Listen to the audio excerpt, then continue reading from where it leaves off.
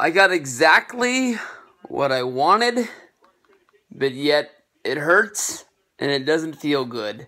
I know that honestly, if the 49ers won this game, I would be a little bit more excited than I am right now. But for the 49ers to blow a 14-point lead, it sucks. Especially on a day where I had the day to spend watching football and watched my team do this. I can honestly say that you can't say a damn thing about Carlos Hyde, and you can't say a damn thing about the defense.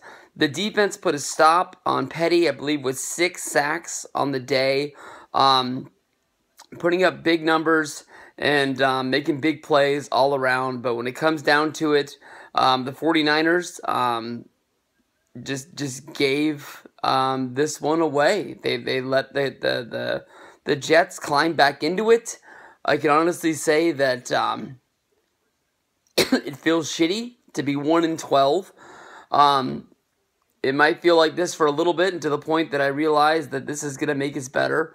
It was a good thing to hear today that the 49ers are actually making news. There's actually stories out there that Trent Baalke more than likely will not be returning for next season.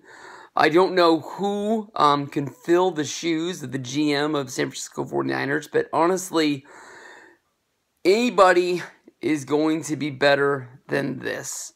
I don't even know who the GM was who helped build the 49ers as a winning team.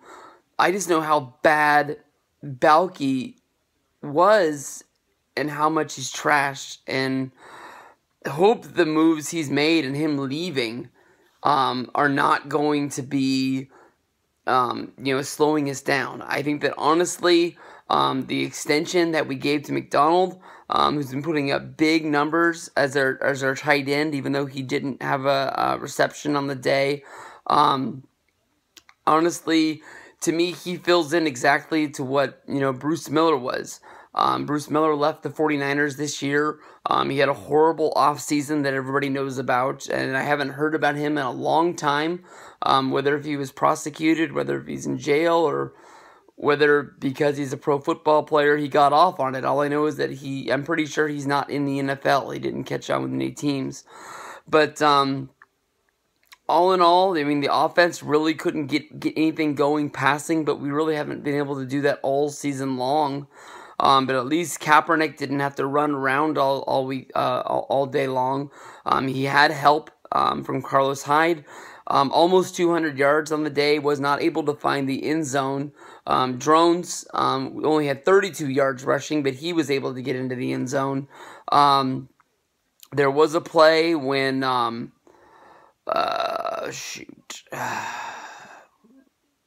it, our wide receiver went down, and hopefully, it looked like he had a concussion. Hopefully, he'll be able. I'm not asking him to rush back, because I mean there's really nothing for us to put out there on the field next week. I mean, it was 1-12. What are we really playing for? Who do we play next week? Where the heck's the schedule at? We play against the Falcons next week on the road on the 18th. What do we finish up with? We go the Falcons, the Rams, and Seattle. There's a chance that we can beat the Rams again, but you know that they're going to be coming out and they're going to be wanting to beat us. Who heard the rumor today about Harbaugh getting the Rams job? Didn't they just give Fisher an extension? That story makes no sense at all. Why you're going to be promising Fisher 2 more years, but then I guess when a coaching prospect like Harbaugh comes along, maybe that's what they're thinking, is that when the stadium opens, they can bring Harbaugh in, and then they have a new atmosphere. They have a new place to play. They've got a new attitude, and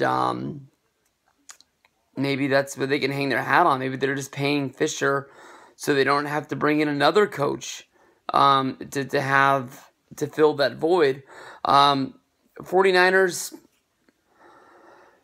there was positive things about this game, but when it comes down to it, I don't know. I don't really know what to say. I mean, Curly had a big day. getting some big receptions. I wish that Patton would be more involved in the offense. There's lots of holes on this football team to fill, and I don't even really know where to start with. But the Niners gave that game away in the fourth quarter. I don't believe that the Jets, honestly, were the better football team today. But, man, this was a bad game. We'll see what happens. Peace out. See you guys down the road.